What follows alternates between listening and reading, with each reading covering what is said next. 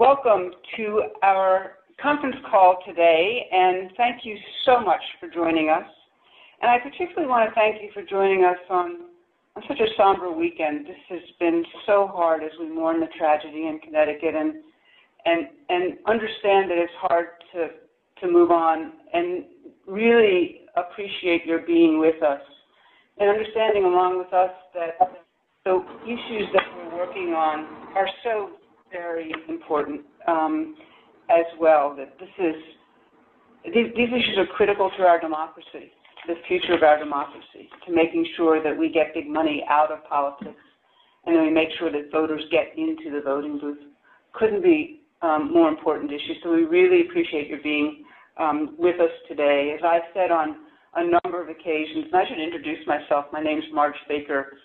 Executive Vice President for Policy and Program at People for the American Way, and joined by my colleague from Public Citizen, Brian Eister, with whom we've been working on these issues for many, many years.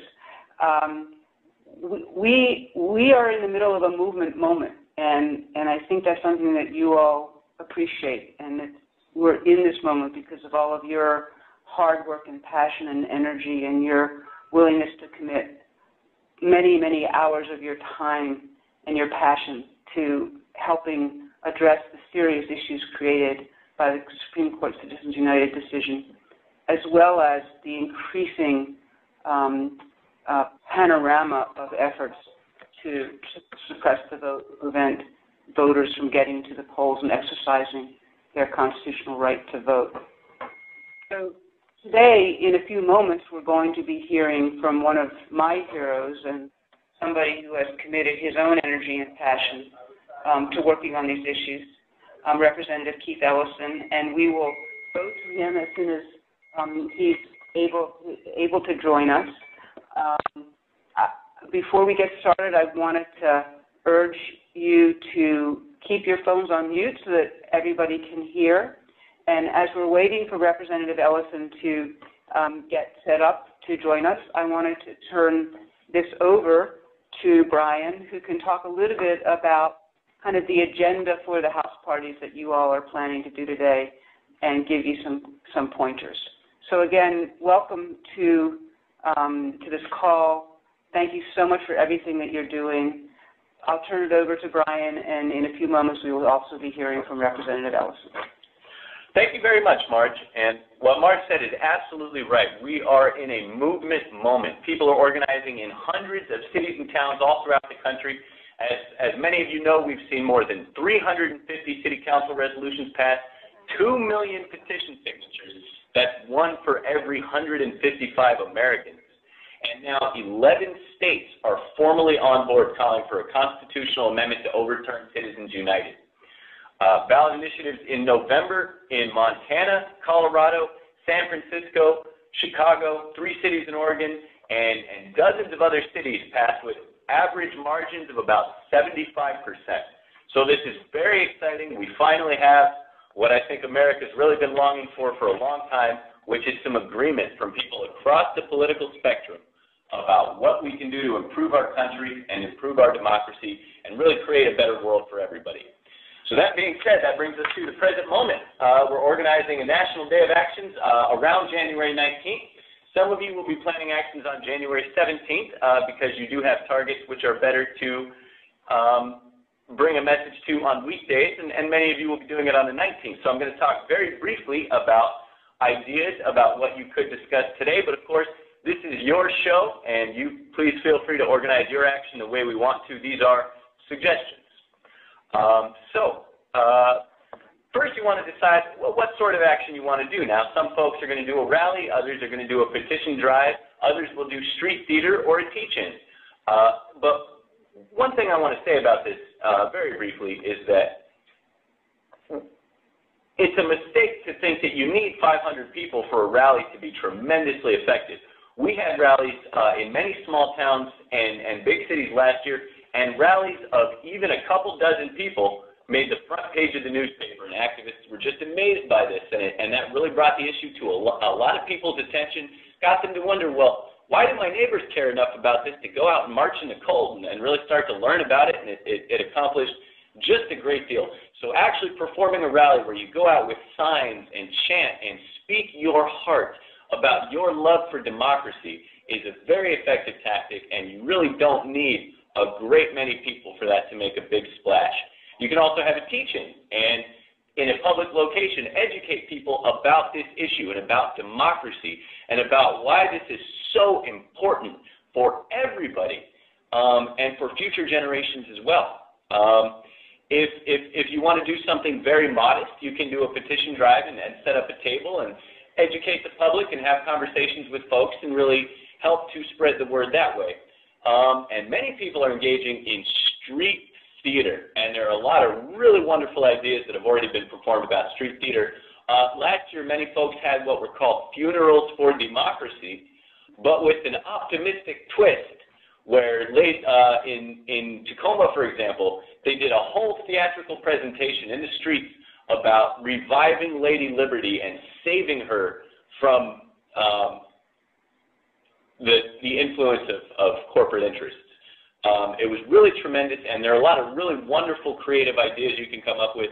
People actually did a detective skit last year, for example, where they went to a corporation and said, well, we're here investigating a corporation that's been impersonating a human being. You guys know anything about this? So that's a few very good ideas. If you haven't already, take a look at the sample agenda on the People for the American Way website, unitedforthepeople.org/moneyout. And that is a great agenda that covers just about everything you want to cover. And with that, I'll briefly pass it back to Marge. Great. So it's my extraordinary pleasure to introduce someone who's been a hero of mine for a number of years, who's very much with all of us in this movement moment. Representative Keith Ellison from the 5th District of Minnesota. He is a true patriot. He is an energetic warrior for our democracy. He totally believes in the cause to ensure that we get the money out of politics and make sure that the voters get into the voting booth. He is the co-chair of the Congressional Progressive Caucus, a member of the Congressional Black Caucus, a founder of the Consumer Justice Caucus in the House of Representatives. Prior to becoming representative, he was a community organizer and a civil rights lawyer. It is my great honor and privilege to introduce Representative Keith Ellison. Thanks for having me on. I want to definitely convey my appreciation for you all giving me a moment in the meeting. I can't hear anybody, so I'm hoping that there's some way for you all to signal to me if you have a question or something like that, because I don't have any way to hear you right now. But I just want to start out by saying that the moment that we're in is full of possibility, and part of that possibility that we have at hand is the ability to change democracy, and that means attacking Citizens United. Now, just because statistics show that citizens across the nation believe that money should have a lesser role in politics, and just because we have huge numbers of public officials who agree that Citizens United should be overturned, doesn't mean it will be overturned. What it's going to take is concerted, organized action by everyday citizens on the ground, and the organizing will have to take place at a person-by-person basis, and will have to be categorized, organized. People will have to be kept in touch with, and it will have to be like a real movement campaign. But you should know that our superior numbers will overcome their superior dollars. There's no doubt about that. That is the direction that this thing can go on. And I believe that all this moment really needs is some people who really care and are willing to commit. Now, I'm encouraged by the moment we're in, and I just want to point a few reasons out why. We just came off of what I think has been a pretty successful successful election season. People, despite misgivings they may have had with the Obama administration, came together understanding that somebody was going to be elected president. And we had one or two choices, by the time the primary season ended. And that the president had ushered in and helped lead the process for financial reform, healthcare reform, credit card reform, and a host of other things, including Lilly led by equal pay. But even if you go down below the presidential level, you can look at states like Colorado and Washington, in which people rejected the notion of a war on drugs, and in places like Minnesota, where for the first time we defeated a constitutional amendment to say that marriage would be restricted to one man and one woman. But we also saw victories in places like Maryland and other states across the union for marriage equality and essentially civil and human rights. So I believe we're in a moment where America's awareness is high. People understand that inequality is hurting the nation. People understand that we've got to raise taxes on the people who can best afford them and who this tax system has benefited the most. The American people are far ahead of politicians at this moment. But there's got to be some people who really are committed to going out there and reaping the harvest and pulling people into a whole new set of organizational relationships to help us overturn and defeat Citizens United. I want to say that there are people in high places who think that we're right. I was so pleased to hear Nancy Pelosi get up at a caucus meeting and say, we believe in DARE. We want to disclose. We have to amend the Constitution. We have to reform campaign finance reform. And then we have to elect people who believe in fair representative government and not government by the most money. DARE. When Nancy got up and said that, I said, well, we got the leadership in the place we need. John Larson, she appointed John Larson, who's a former chairman of our caucus, who's also a Connecticut member of Congress, whose job it is to help the caucus enact DARE, So whereas this whole notion to overturn Citizens United really started in the Progressive Caucus and by Progressive Caucus members. Now it's grown to be a caucus position, and this is definitely a welcome development. Of course, the Progressive Caucus, which I co-chair, will keep democracy and overturning Citizens United as a core function and value. But I just say these things because I think it's critically important to understand that the wind is at our back and that we are in a very important moment to expect success. While there's some good things that happen, and I definitely believe in talking about what could happen, we also got to look at there's some pretty disturbing things that happen too, and these inform the public. The Chamber of Commerce spent $36 million in the 2012 elections. These people definitely want to keep things going their way. They like the idea of being able to dictate the political tempo. 17% of Americans' crossroads funding was from corporations, and of course, we know that there are a group who want to have this. They want to dictate the political tempo and make sure that all of the political changes that happen revolve around, the money interests. Also, 61 large super PAC donors gave an average of about $4.7 million. Now, when 61 people can give an average of $4.7 million, what does that do to the average person's ability to affect an outcome? And of course, super PAC spending in 2012 was $640 million. So bottom line is, we know we're up against some serious ugly, but we also need to be encouraged by the fact that so many positive developments are coming. I mean, just on the positive note again, the whole movement to hold it accountable and to make transparent the work of the American Legislative Exchange Council has been extremely effective. And they have, people are jumping off that ship by leaps and bounds.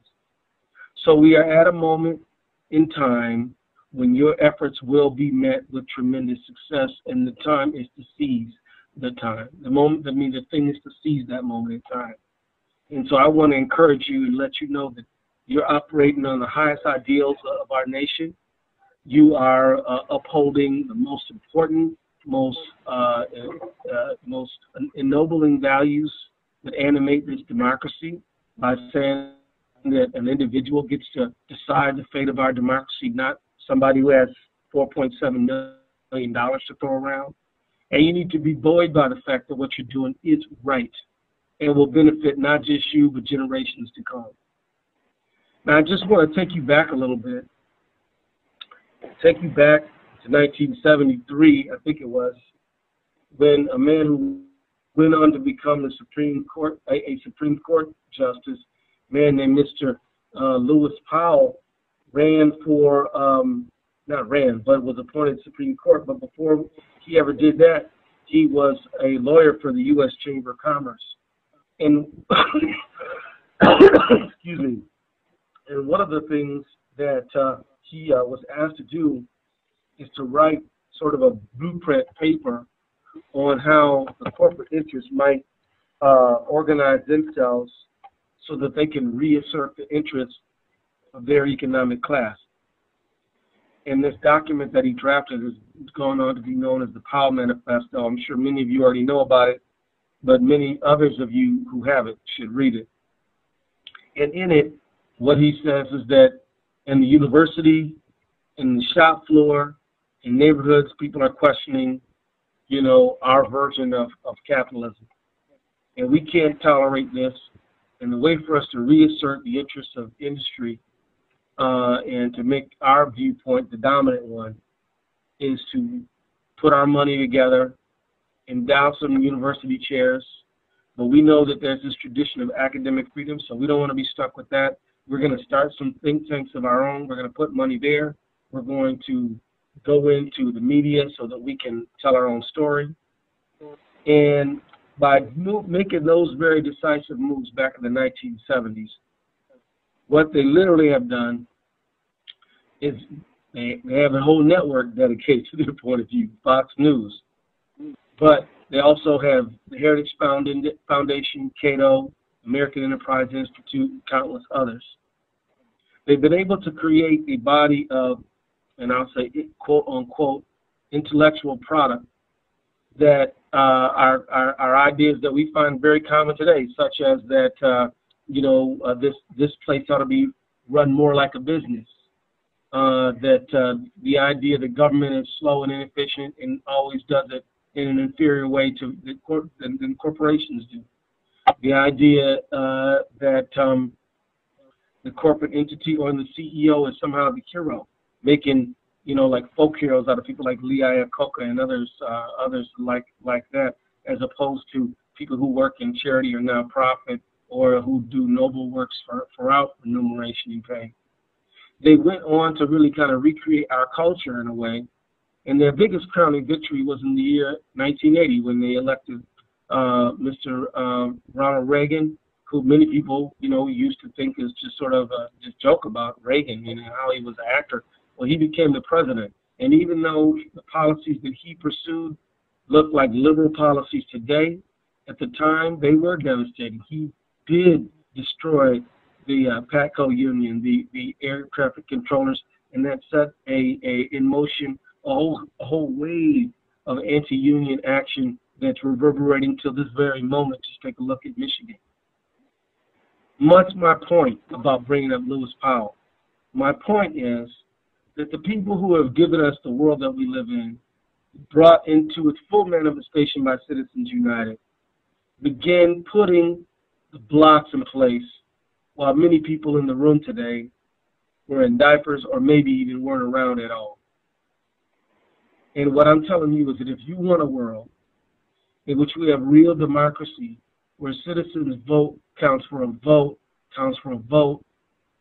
and is superior in weight to somebody else's money, if you want a country where people can go to the doctor, can go get a quality education, can go to college in an affordable way, can develop their mind. We have a first world 21st century infrastructure that uses energy in an efficient way. We live in harmony with the natural world in a hold up environmental sustainability as a value to be pursued and held up and sought for. If you want that world, you better start making that world now. You have to have the foresight, the energy, and the courage to plan for that beloved community now. And so one of the most important things you do, the most fundamental things you can do to bring such a society into existence would be to destroy Citizens United and to establish the citizen as the primary actor in this democracy, not the corporate entity or the rich individual. You know, sometimes you want to do something that, I mean, all the things that we do are important. You know, everything we do, whether it's passing gun control legislation or whatever, all this stuff is very important.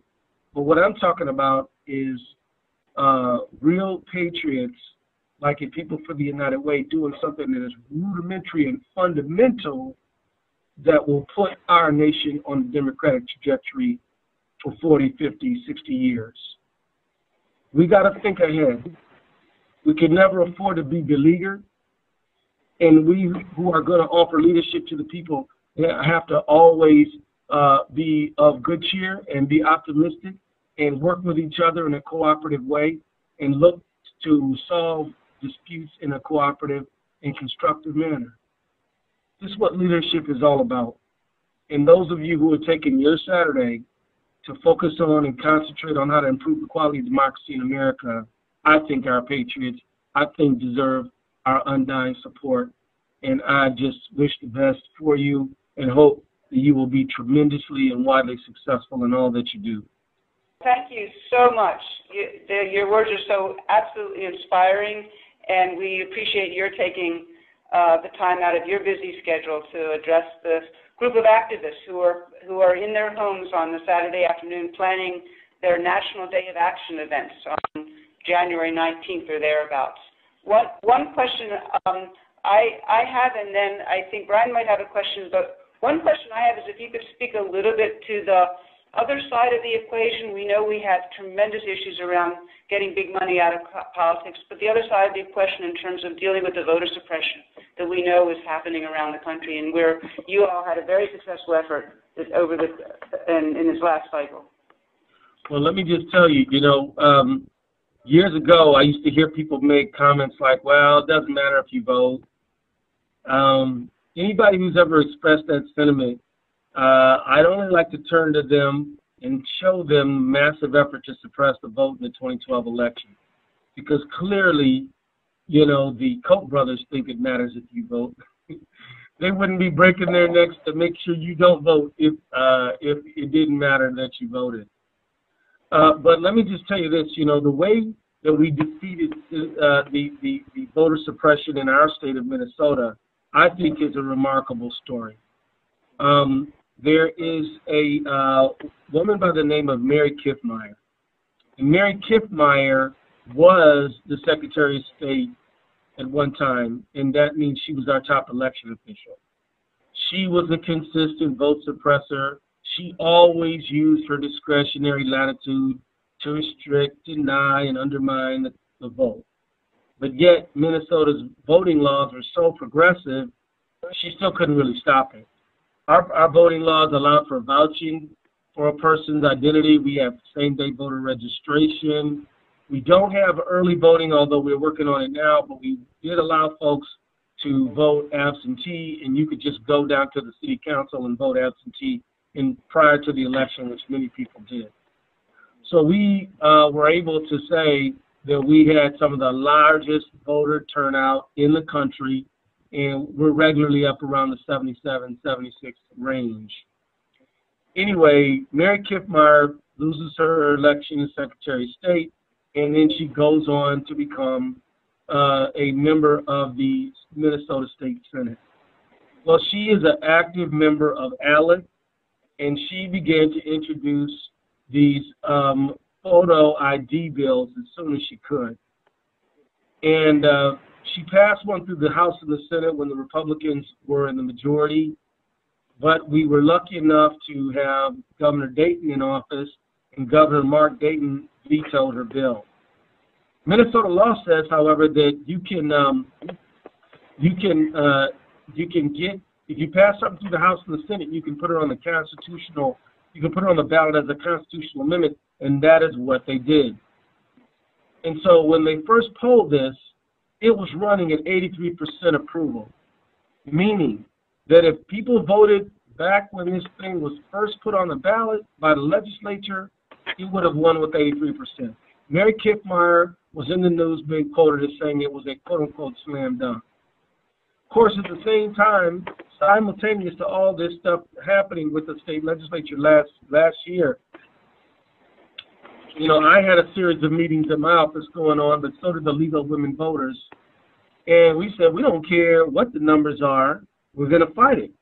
We don't care, we just don't care. Now, I will tell you that there were many friends, and I say the word friends because they are friends and I love them all, who told me it's not a good use of our money or time to try to beat this thing because it's just too popular and we can't beat it, and we should just figure out whether maybe we can have a court challenge or something else because we cannot beat this.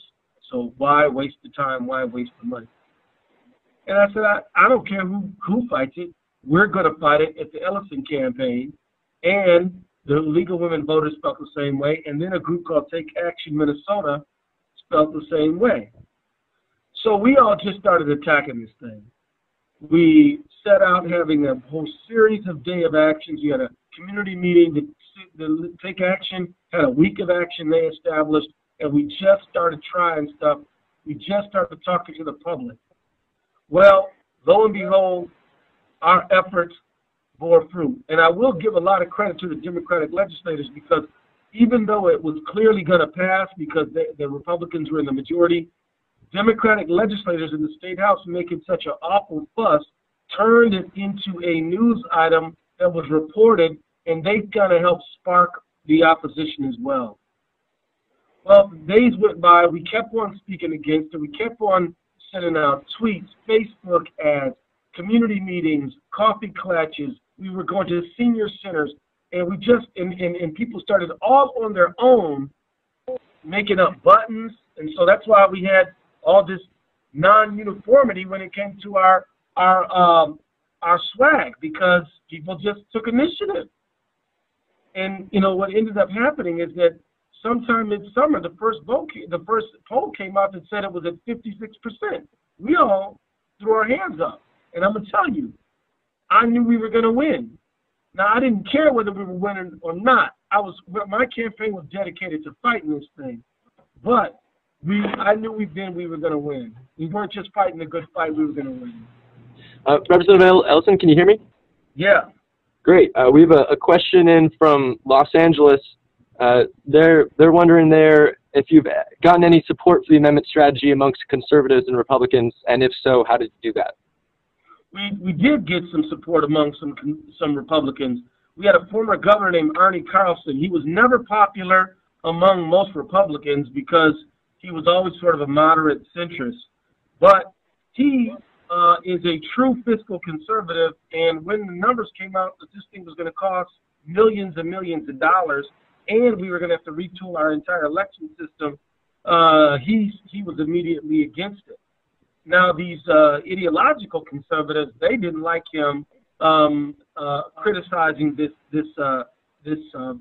initiative for photo ID, but he said, look, if you look at the expense, if you look at the fact that we don't have the money, if you look at the confusion, it's just a bad idea. And so he and Mark Dayton in the last few weeks of the campaign did some joint appearances in some TV ads, which were very effective.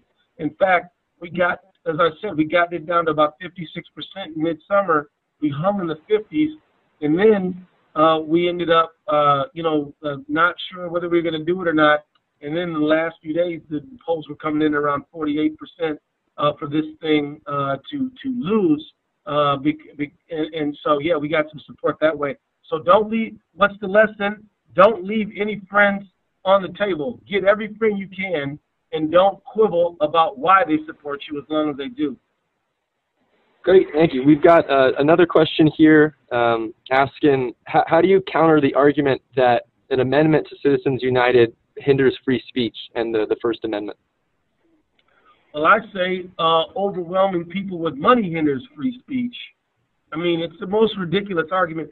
I mean, this argument that it hinders free speech hinges on the very erroneous idea that money in politics does not have a corrosive effect.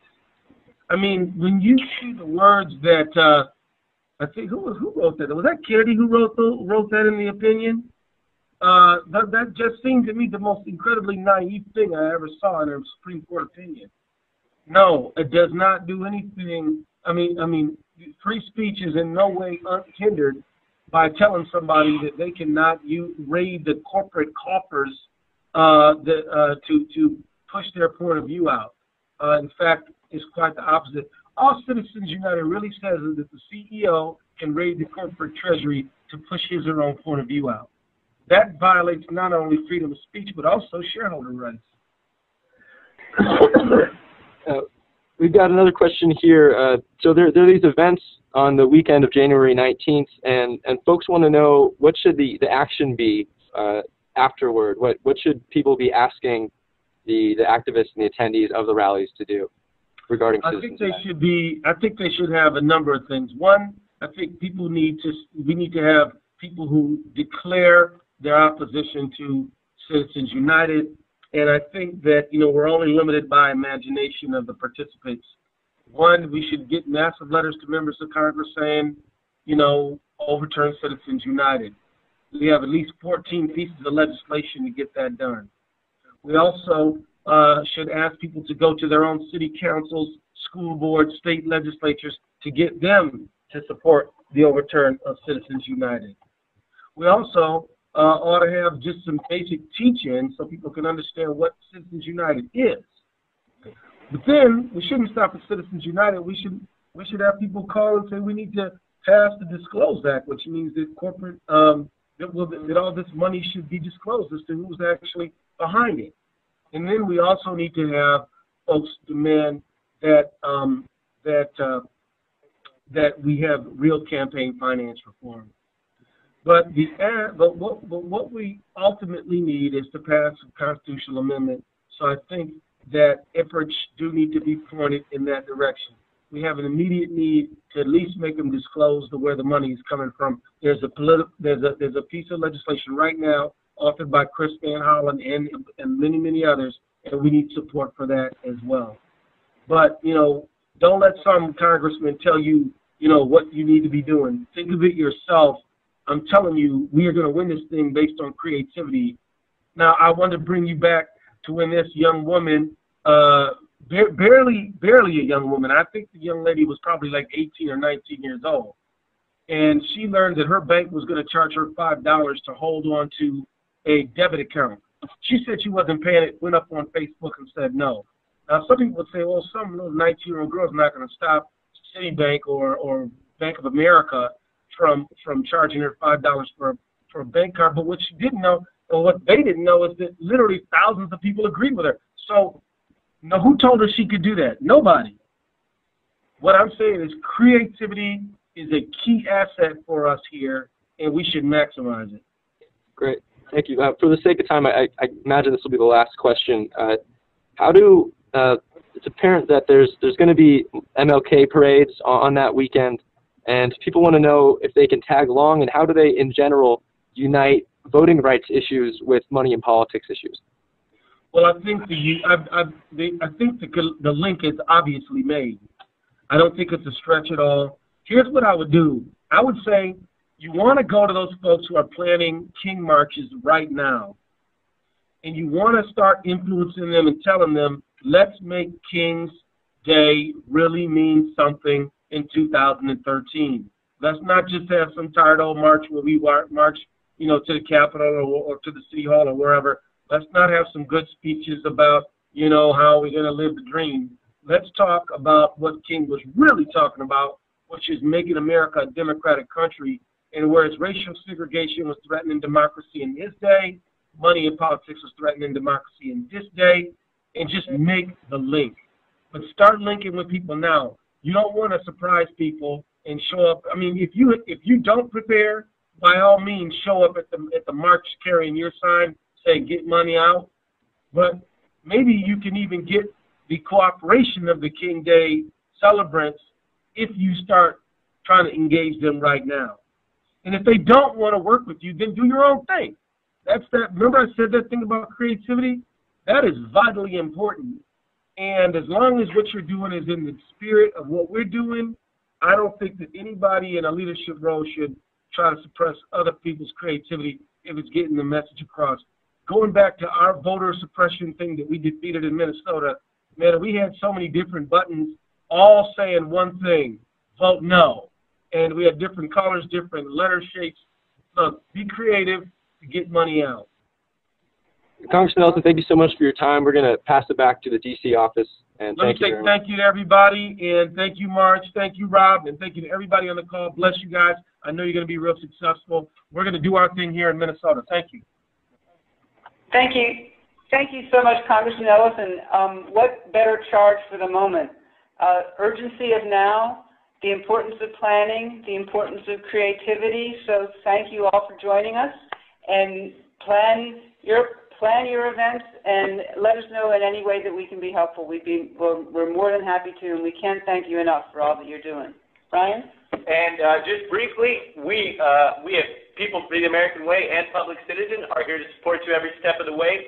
Amendment@psaw.org or amendment@citizen.org with any questions at all we can help you out with. And I want to reiterate on unitedforthepeople.org, that's the number 4/money-out. There is an agenda of some things that would be very effective to go through at today's house party. I really want to thank you all. As Keith Ellison said, generations from now, we'll be able to look back and know that we really did something tremendous and historic to make a better world for our children and our grandchildren and everybody beyond. So thank you all so much. Thank you all. Have a good day.